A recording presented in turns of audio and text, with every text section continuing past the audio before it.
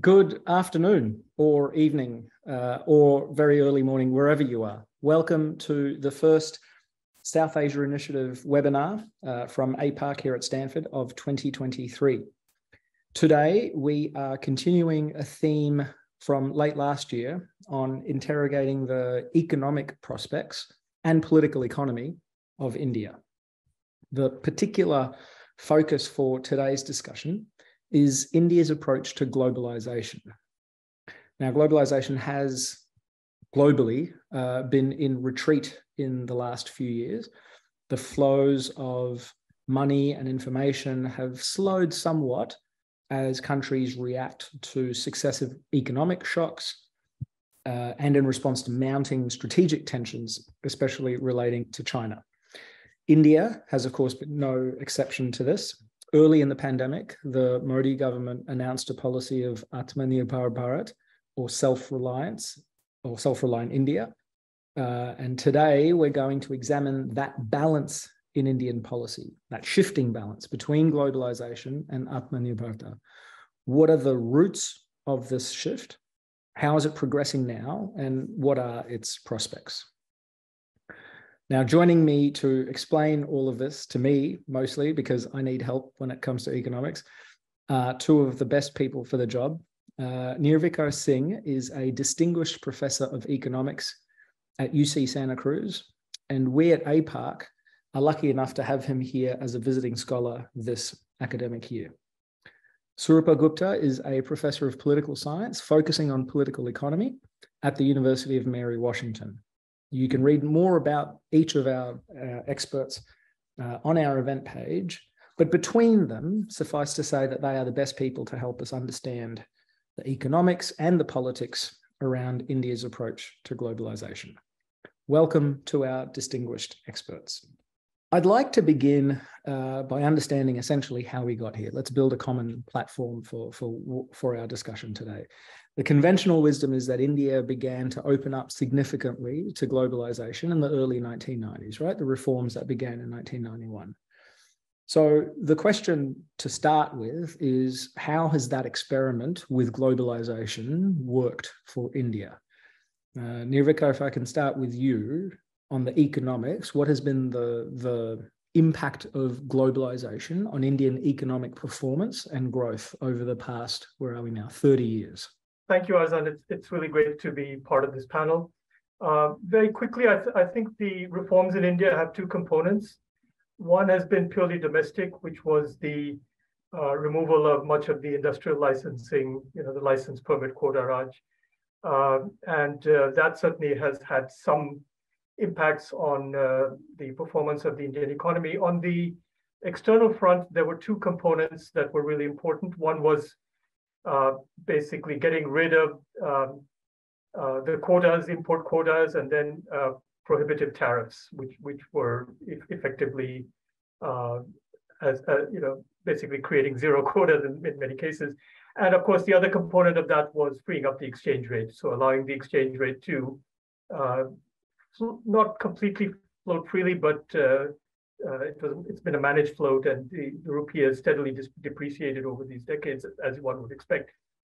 And I think that certainly has contributed to India's growth performance. I think India's exports have done reasonably well, but it's not been anything spectacular, in the sense that India's share of world trade now is still only 3%.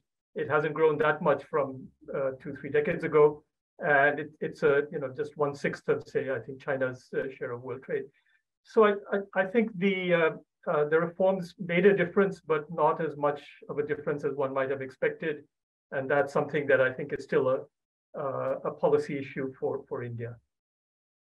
Yeah, that's really interesting because for non-economists like myself, the received wisdom is that everything changed in 1991 and it unleashed India, and India has since then been unstoppable.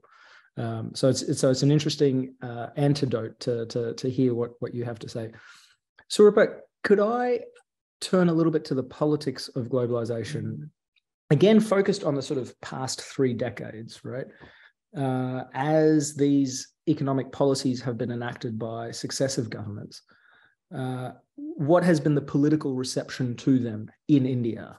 Presumably there are some groups that have welcomed them, championed them. There are others that haven't. So on balance, how would you characterize the political dimension to globalization to date? Let me begin by thanking you for having me here as well, and for the kind introduction. Right off the bat, when the 1991 reforms were put in place, there was some pushback from the farming sector, some pushback from what became to be known as the Bombay Club, a group of industrialists. The farm sector reforms were not really related to the overall liberalization to sort of decrease government spending. One of the things that the Indian government was trying to do was to reduce farm sector subsidies. And that is something that that effort has gone on for the last 30 years in different phases. And so there was some pushback right off the bat. And then the Bombay Club, these group of industrialists, they were primarily concerned that Indian large companies might be sort of acquired by foreign companies. So that was sort of the undertone. But really what they said at the time was that, we are not afraid of competition, but we need a level playing field. We need certain policies to be enacted in India, certain infrastructural capacities to be built before we are thrown open to competition.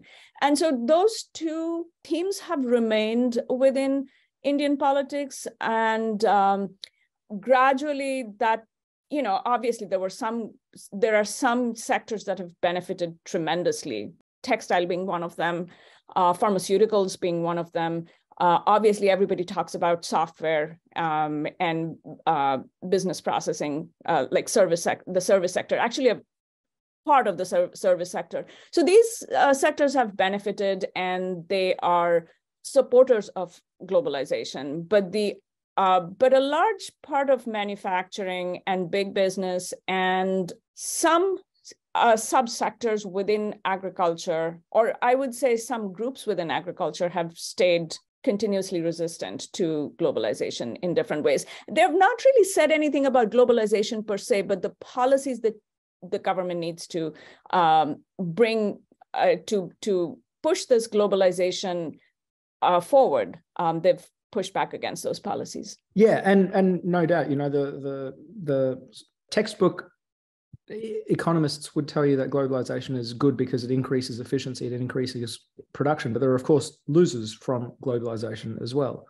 So Nirvikar, can I ask you about that? In countries like the United States, economic reforms and especially reforms designed to optimize globalization created many economic losers, people who did not benefit from those policies, right? Does India have a rust belt that was created by these policies? Are there sectors of the Indian economy that pre-2020, right? We're not, let's not jump up to 2020 yet, but over the past 3 decades or so, were there parts of the Indian economy that just proved to be uncompetitive and were left by the wayside because of globalization?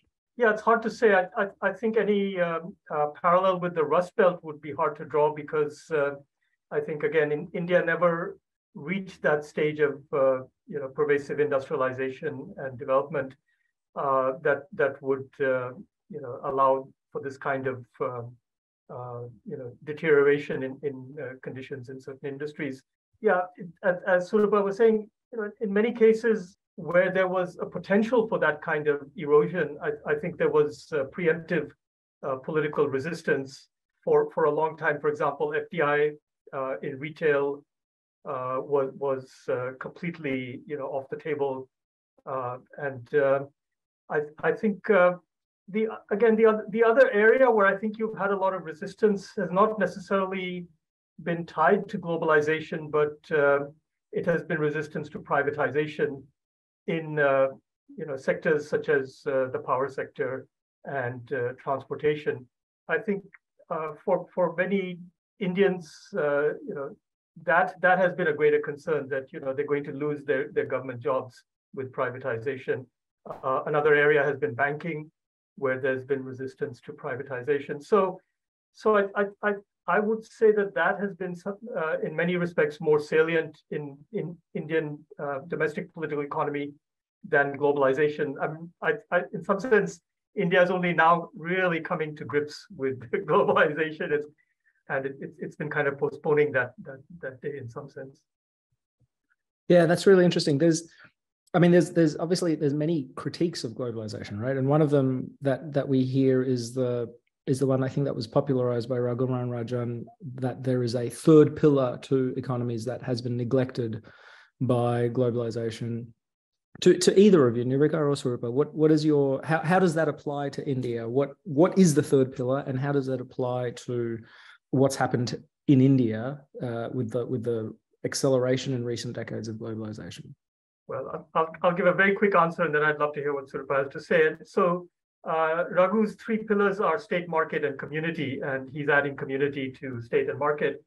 And honestly, I feel like his framework is really, it's interesting from the point of view of a developed country.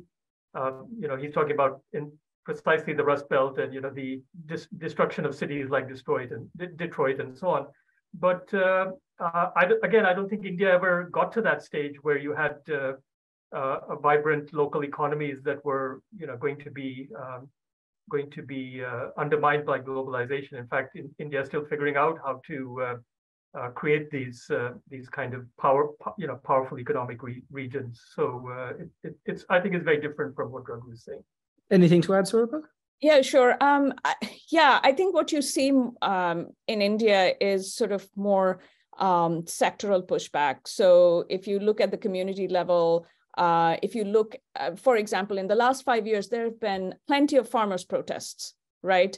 And again, not a lot of this has anything directly to do with globalization, but you can kind of see that some types of growth has a connection. So the 2020 farmers' protests, which were big and which stayed for a long time, they were definitely part of this effort to build supply chains and create agricultural marketing networks and so on, with the goal of exporting more.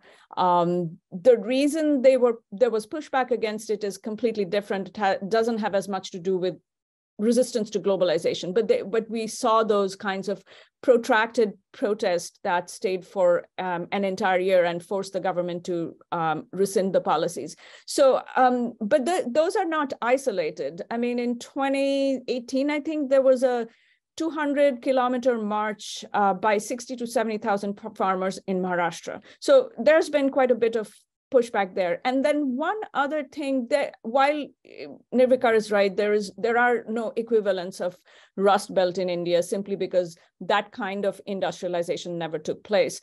But there are sectors that have been hurt as India has had to open up, maybe because of WTO-related liberalization or sort of autonomous liberalization, so to speak.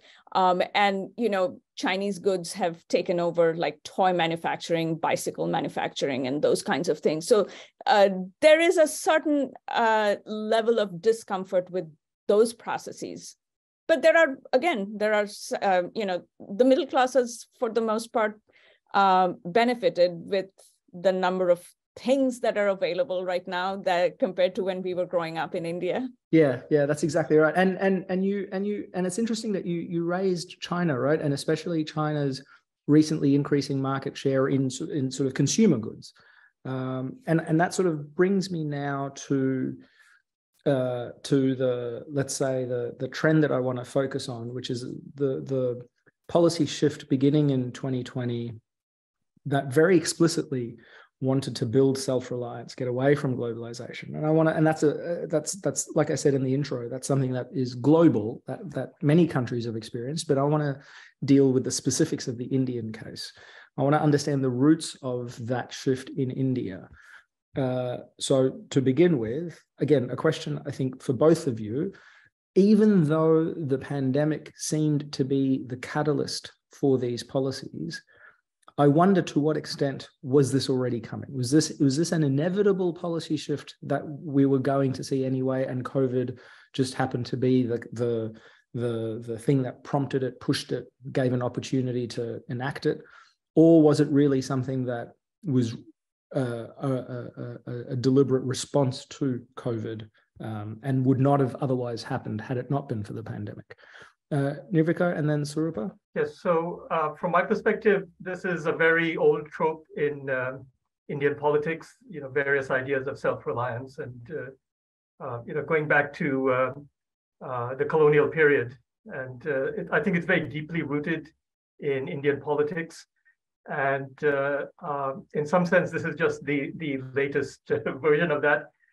To answer your question a little more specifically, I think analysts are basically seeing this, self-reliance trope as in some sense, a continuation of ideas like Make in India.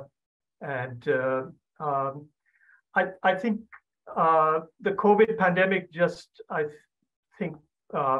offered a politically opportune time to broaden and repackage this idea. And in fact, if you look at some of the recent rhetoric, representatives of the ruling party are saying, or spokespeople for the ruling party are saying, oh, it's not just about self-reliance, it's about self-confidence. And they're basically turning it into a kind of, again, a national pride thing. And so that aspect of self-reliance, I think, is way beyond just the economic aspects. And we can come back to the economic aspects, but I'll hand over to Surupa here.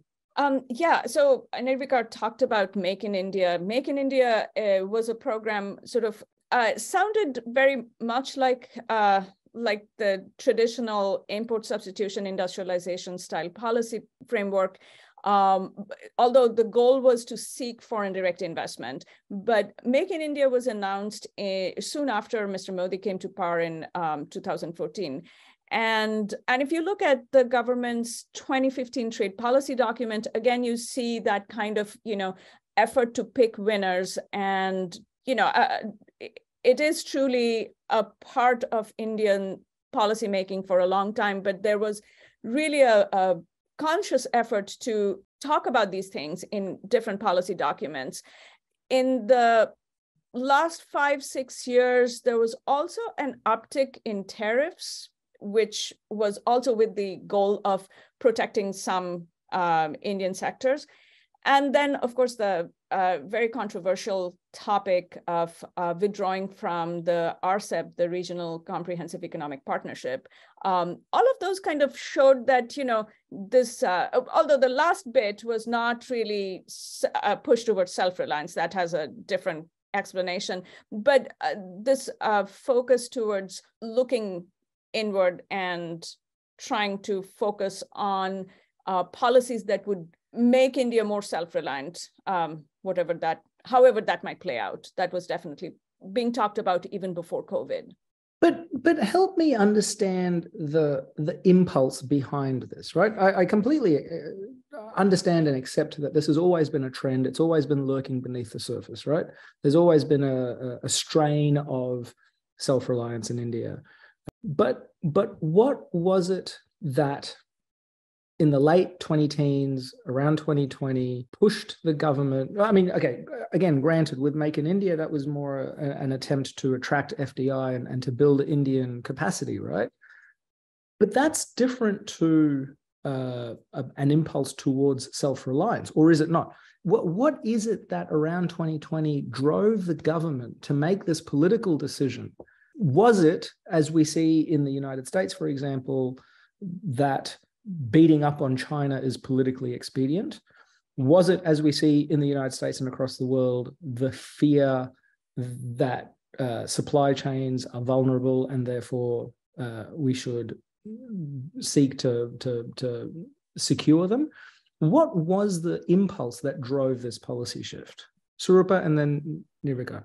This is a challenging question for sure. I would speculate that this was an opportunity for the government. That COVID, so these were in the works, these were policies that the government was trying to implement. COVID just offered an opportunity to make some changes that they had not made before. And any student of Indian political economy will say that Indian reforms are very crisis-led. 1991, the reason there were reforms is because there was a crisis. Similarly, COVID offered a crisis situation, and it just provided political opportunity for the government. That's how I would interpret it. That's interesting. That's not dissimilar to defense reforms. Nirvikar? Mm-hmm. Yeah, no, I totally agree with that. And I think it was also defensive in the sense that if you think back to when this was announced and became a big thing, it was just a few weeks after the lockdown. And the lockdown, as you recall, was just a disaster, potentially a big political disaster for the ruling party. And whatever else you think of Narendra Modi, he's a master politician. And I think this was a part of his way of changing the narrative, building on these, prior attempts to, create essentially a new version of import substituting industrialization. What is interesting to me is that, now, we're in 2023, almost 3 years later, and the government is trying very hard to, balance these things, because if you look at what officials who have an influence in economic policy are saying, they're saying, oh, this Atmanirbharta does not mean that we're withdrawing from, globalization. And in fact, they're explicitly saying, oh, this is, foreign direct investment is actually completely consistent with Atmanirbharta. And so I think they're trying to have their political cake as well as the economic cake, and they might well pull it off because they're speaking to 2 different constituencies, and that's how I read what is happening in India. They want to take advantage of globalization and these opportunities. I think there's obviously some very smart people, in government, and at the same time, there's always this impulse of, making sure that you win the next election. And I think the ruling party's goal is to never lose another election. So, so to that point, let me ask you, Surupa. Let me to make it a finer point. Has it worked politically?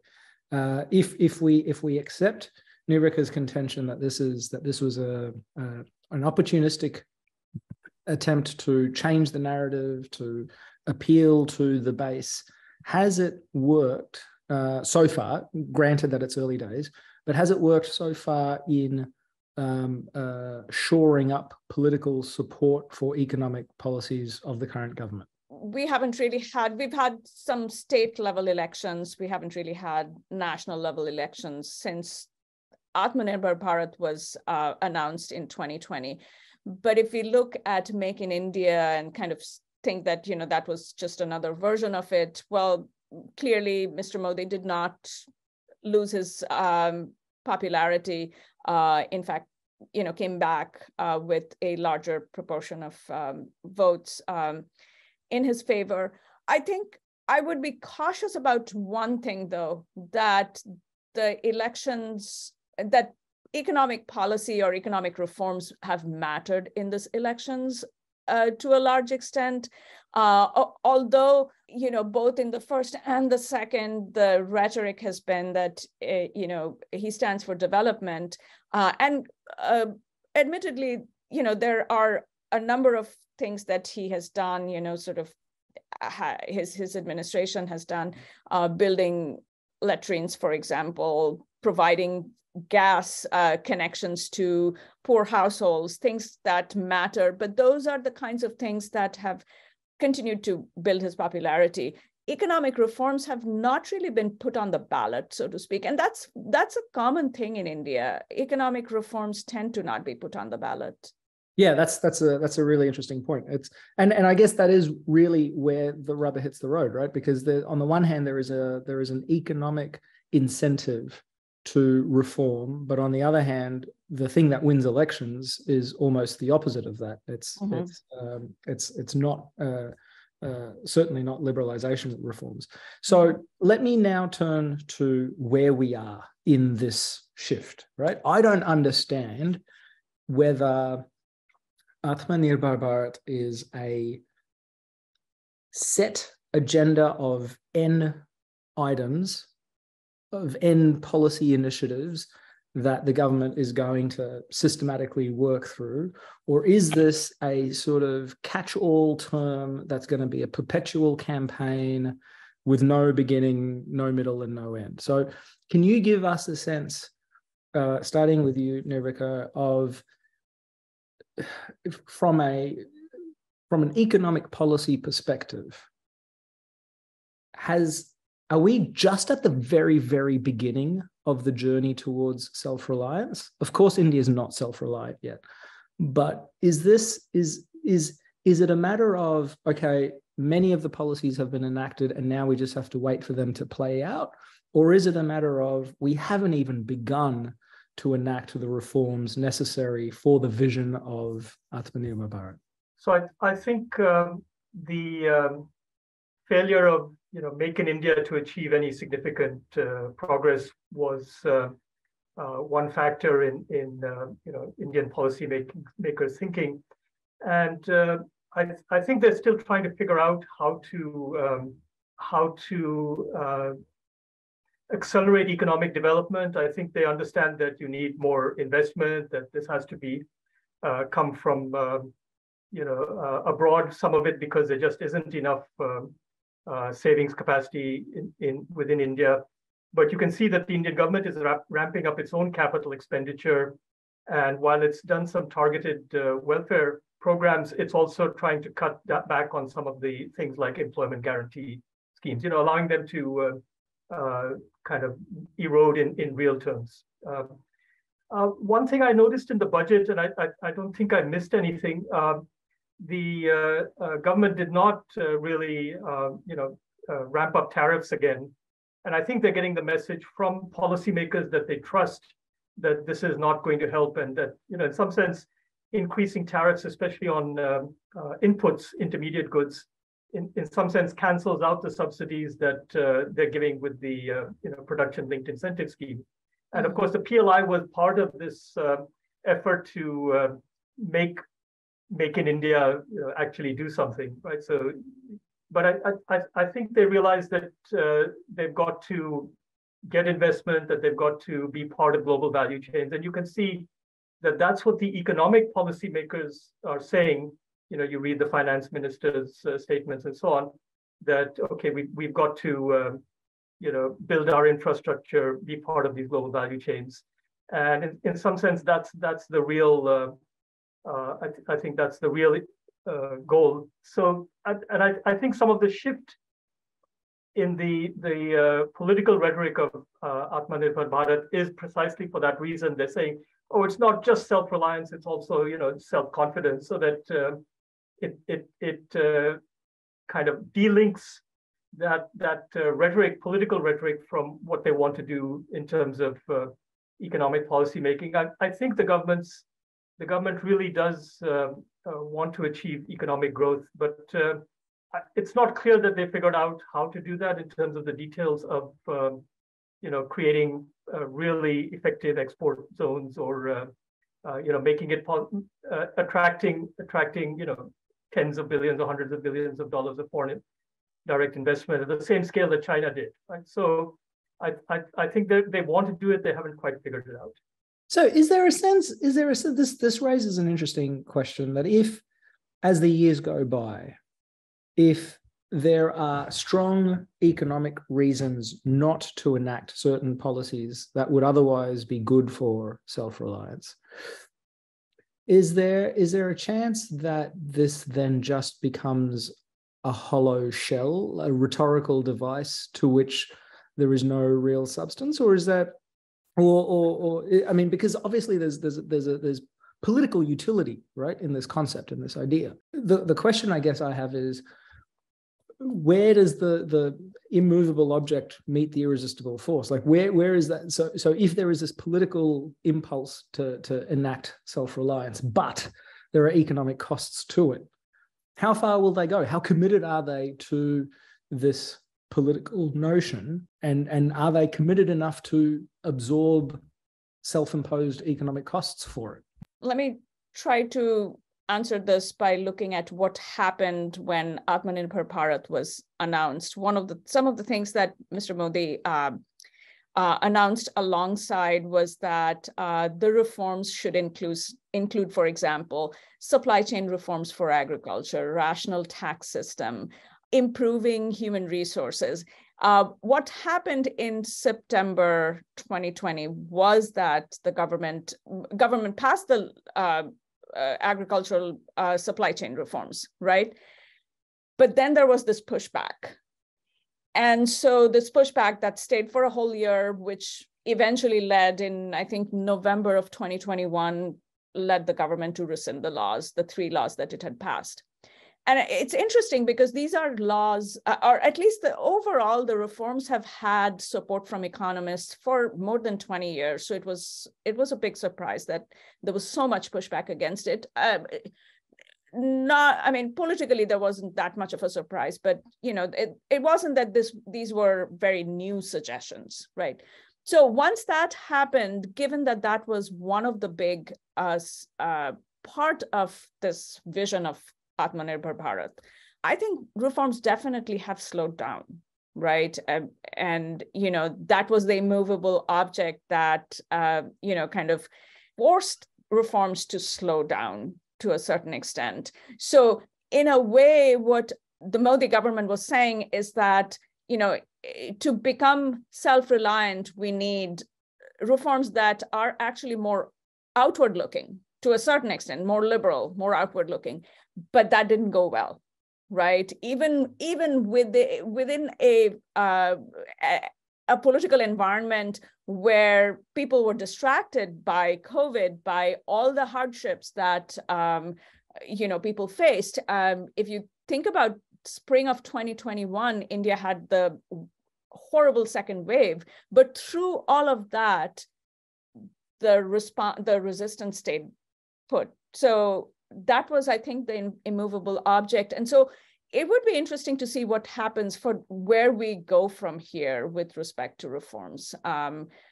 There are some areas maybe where the government can enact some reforms, but these kinds of large reforms, I think, where there's political pushback, the government is going to be very cautious because no government wants to lose elections. And Nirvikar was right that the goal is to always win elections in this case. So, yeah. Nirvikar, can you, I realize we're not even 3 years into this policy, but are there any leading indicators of the effect of these policies on the Indian economy? I don't think I have my ear close enough to the ground to be able to tell. And I think all I can sense is that the Indian policymaking establishment realizes that there is, this is an inflection point in the global economy. And at the beginning of COVID, self-reliance sounded like a good rhetorical device because the whole world was shutting down, and now everything is opening up again, and people are saying, okay, what's the alternative to China, and so on. So I think again, I think one of the drivers of this government, like many other governments, is improving material well-being, and I think it's not just winning elections, but also I think policymakers want to feel that they've done something good. But what I've seen it happening in the life of this government is basically politics trumps economics. And one example of that was demonetization, which I think was driven by, this is anecdotal, but was driven by the campaign financing issues in the UP elections, Uttar Pradesh elections. And I think this is anecdotal, but one of the reasons that the government rescinded the farm bills was because the Uttar Pradesh assembly elections were coming up. And I mean, to put it very cynically, I don't think Punjab farmers protesting would have made any difference to the government, but farmers from Uttar Pradesh protesting had a huge impact on the government, and because they needed to control Uttar Pradesh, for all kinds of political reasons. So it's a very complex story, and I think what the government is trying to figure out is how to keep political power based on its sort of cultural nationalist vision, and at the same time, leave a legacy which they also want to do, because talking about past glories is ultimately it wears thin unless you actually are delivering something to people. Yeah, that's exactly right. Well, so one of the things I think one or both of you alluded to this, one of the big hopes associated with the post-COVID decoupling from China was that India would wind up attracting much of the investment that flowed out of China, or could yet flow out of China. To what extent, A, has that happened, or B, more broadly, have you heard anything, be it anecdotal or not, about how foreign companies seeking to work in India, invest or trade in India, how has their experience changed in the last couple of years because of these policies? Again, I don't think I have any really good information on that. And yeah. Okay. So anything to add? Little, sort of much has been made of the fact that Apple decided to move some of its production to India, right?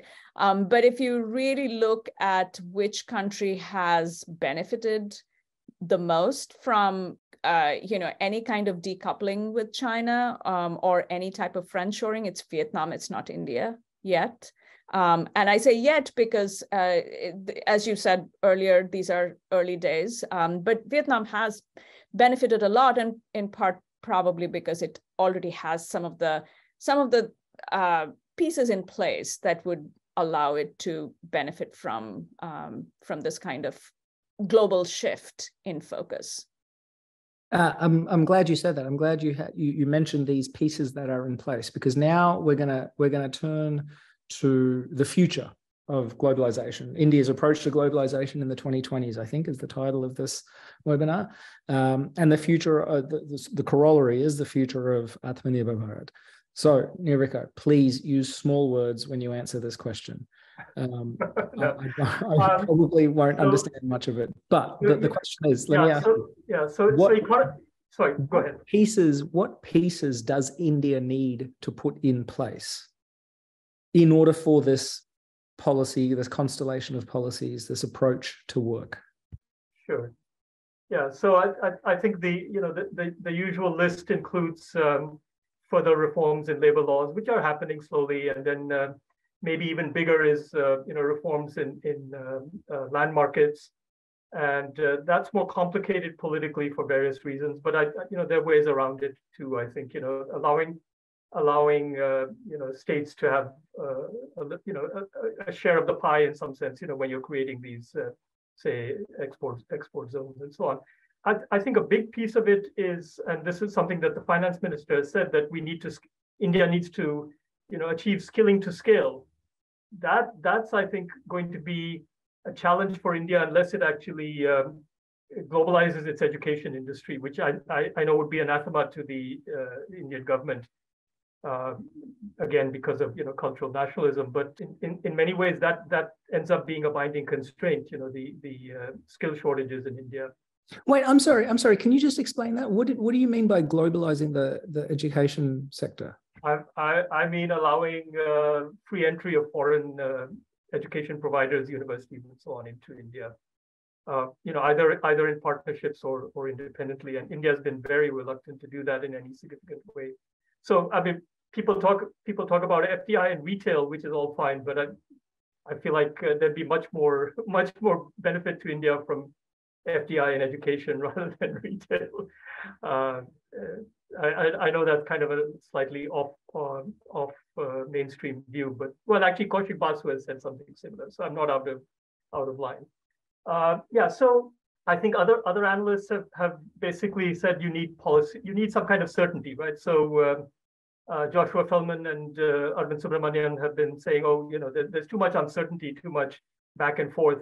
And so policy consistency is going to be very important. And going back to your earlier points, I think in some sense, the political rhetoric, I think, is creating some uncertainty I don't have evidence, but my guess is that, foreign investors are trying to figure out, is it just, talk, or is it actually going to affect us? And I think the government is also trying to figure out how to manage both, to kind of sell that cultural self-confidence notion while simultaneously, relying on foreign investment for economic development.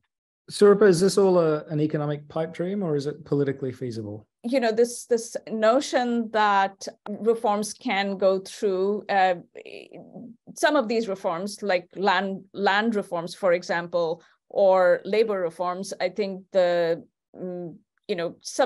successive governments have been trying to do these and have faced opposition. Some of these might be easier to do probably at the state level, and then other states can then see how some states are growing, and then maybe they can feel that they need to do it as well. That could be one way of doing it. But these blockbuster reforms at the national level seem to attract a lot more political attention and might be harder to push through. And then, will India be able to take advantage of decoupling with China? Also, its approach towards trade. I mean, although we are really focusing on foreign direct investment, there are some policies that facilitate trade that also facilitate global value chains. And if that's where you want to insert yourself, you need to pay attention to that. And again, going back to the Vietnam example, if I may, Vietnam has gotten into a number of large FTAs, free trade agreements. RCEP and CPTPP are two of them, but also with the US, with trying one with the European Union. India's had a hard time doing these things, in part because of the domestic reforms they would require of India, right? And the political pushback on account of that. So that's sort of my not terribly optimistic response. So, but you raise a really interesting point, right? This idea of, I don't know if this is really about federalism, but it's related to federalism, right? This idea of competitive federalism with states setting an example for emulation. We've got there's a couple of questions from our audience that I want to address. One of them is that specific question: are there, to get really down to the nuts and bolts, are there some states in India which are innovators, policy innovators, that are already sources of emulation in the rest of the country, whether that emulation happens or not? Are there sources of emulation? People used to years ago talk about Gujarat as being one of them when Modi was CM. Is that still true of Gujarat? And then we've also got a second question that I want to come back to about RCEP, which has been mentioned a couple of times, but not to preempt that. Let's first Surupa and then Nirvikar, if you could quickly, are there any particular states that are particular bright spots? Overall, I think the South has done better than the North. The West has done better than the East. Those are sort of broad stroke descriptions. Among the southern states, I think in recent years, Tamil Nadu has done well. In the West, Maharashtra, Gujarat continue to do well. Odisha was talked of as one of the states that that has done pretty well, but compared to the northern states in general, where for example, human resources, which is one of the things that we talked about in a bit ago, just provision of education has not been as successful in the north as it has been in the south. So I think we could look at, parse these things more carefully and see where exactly states have done better than others. Some of the states have taken up exactly the kind of agricultural reforms that the federal government tried to do 3 years ago, and they have done it fairly successfully. Nirvikar, any views on this, on the states? Yeah, so no, I totally agree with Surupa, and I think that there's no enormous successes. I mean, some states have done better than others. You can compare, for example, in the north, you can compare Punjab and Haryana and see what, they've gone in very different paths, and you can understand clearly why. I think part of the problem is that, and this goes back to the way that India's federal system works. I think it's a little harder in India to carve out a particular region and just say, okay, we're just going to let this part of the country just roar ahead. And in some sense, that's what China did. It created these large economic zones and made them growth poles for the entire economy. And they just fueled everything. Now, if you did that in Tamil Nadu, you can imagine the political fallout that would happen in that case in terms of maintaining the national coalition. So again, I think that one of the challenges for again, I'm venturing into political science, but one of the challenges for this government is that it's stronger. Its base is stronger in the north and west, and part of the west. But the greatest potential for creating an economic engine is in the south. And you can see their political strategy is to keep moving south and create a broader-based Hindu nationalism. Unfortunately, these two things are tied. The particular brand of national integration that is being pursued, and the political economy of actually pushing certain kinds of reforms regionally. You can see this in the Indian Sagarmala program, which is lots of small export zones, and none of them is big enough to really matter in terms of participating in global value chains. So, and this is one of the weaknesses of Indian democracy, right? That people have talked about this. You want to keep everybody happy, but as a result, you never really kind of make a big move. It's harder to achieve those structural changes that are needed. And that's been the case for decades throughout the different governments. Thank you. So let me turn to one or two more quick questions from the audience, where our time is running short. Rapid fire questions on RCEP, right? Which you guys have already mentioned. The lay general interpretation among many Western observers was that not joining RCEP was a missed opportunity for India.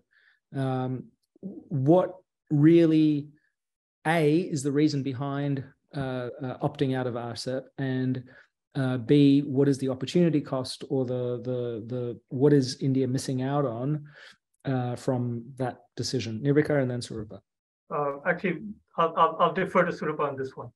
Okay, so why did India opt out of RCEP? There are two explanations. The big one is, of course, China, and being a part of RCEP would have meant having, in effect, a free trade agreement with China, which meant that there would be more sectors that will face competition from Chinese goods. So that was definitely one.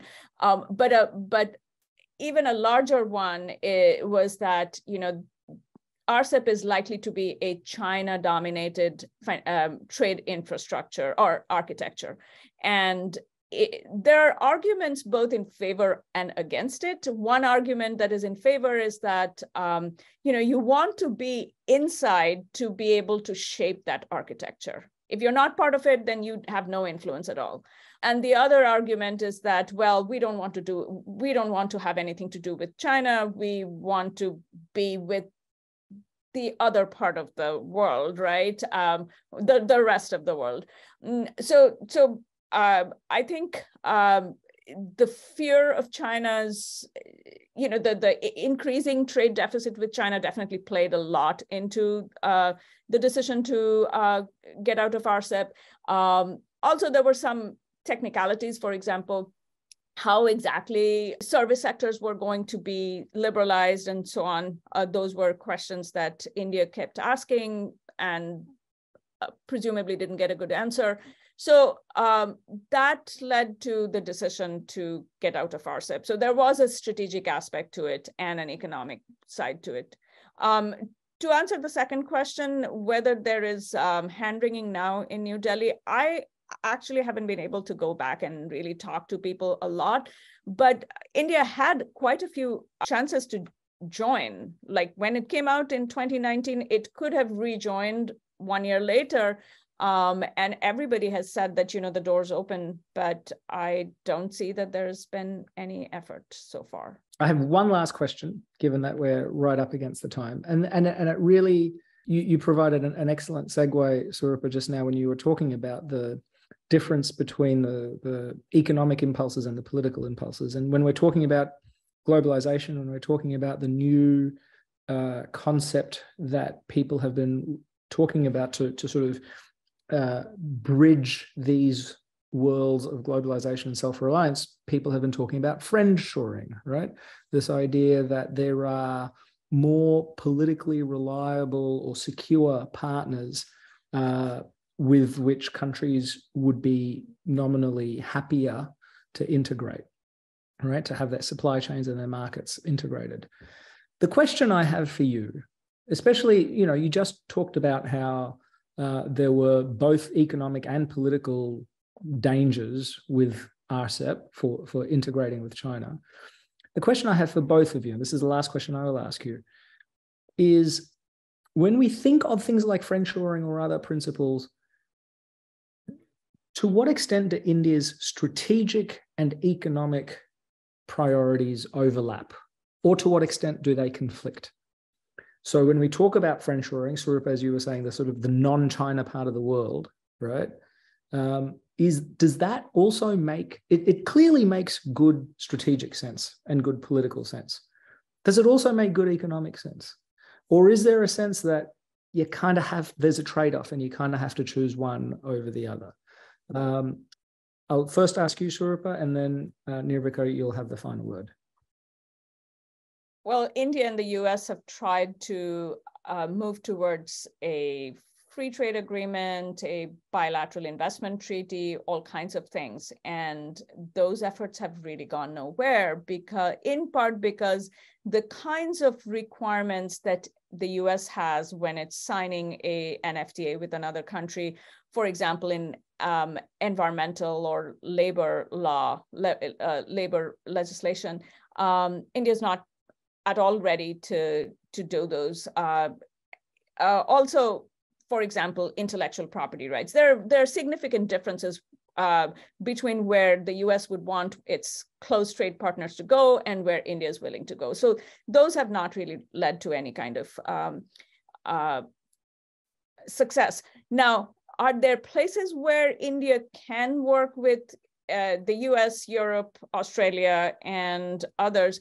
There may be pockets where they can, but sort of on a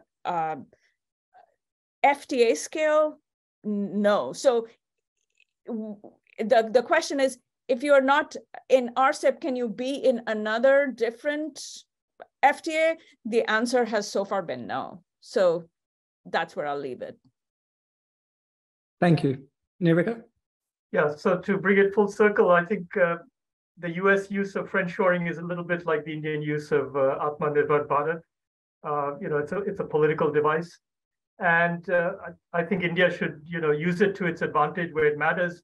but I think, the US is not going to be able to force any of its, multinationals to make enormous investments in India.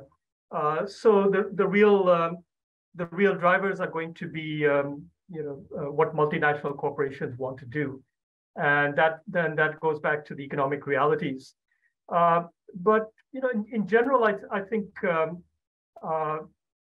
India's economic partnerships should be as wide as possible. I see no reason why India should not be, looking for advantage in dealing with the United Kingdom or Germany or South Korea. Each of those countries has something different to offer India in terms of economic partnerships. And this can be technology, it can be money, it can be something else, and just building trade channels. So I think this is all about India's strategic interests being, I think, very much aligned with its broad economic interests. And the US is just one player in that. And I mean, if you think about the world, everybody is looking for alternatives to China, not just the US. And that in some sense actually gives India leverage where it might not have had it otherwise. And yeah, so I mean, there's Vietnam, there's Bangladesh, but I think India has things to offer that those countries don't have to offer. And I think Indian policymakers have to be, in this case, somewhat bold and aggressive in terms of figuring out what they can get out of the rest of the world. Now that's excellent. Thank you so much. This has been a huge education for me. I've wanted to do these webinars on economics because as someone who studies security, it's patently clear all the time that a country's national security and defense rests on its economic fundamentals, right? That's axiomatic, and it's definitely true. But what I'm discovering as well in speaking to you is that when we're talking about economics, there's no apolitical economics, right? Economics and economic policy is shot through with politics, be it electoral politics of UP or be it global politics of China and the US. So I don't know where that leaves us. I was hoping that you guys would provide some definitive answers, but I thank you anyway for being so gentle with me with your economics and for being such great teachers to us all. Thank you very much, Nirvikar and Surupa.